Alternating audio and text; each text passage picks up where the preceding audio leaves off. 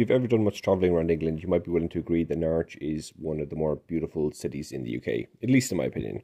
You might have also walked past one of the more interesting campuses. Norwich University of Arts is only a small university. It's got about 11 buildings and about 2,500 students, and they're scattered right throughout the city of Norwich, and they have scenes like this if you walk through their campus.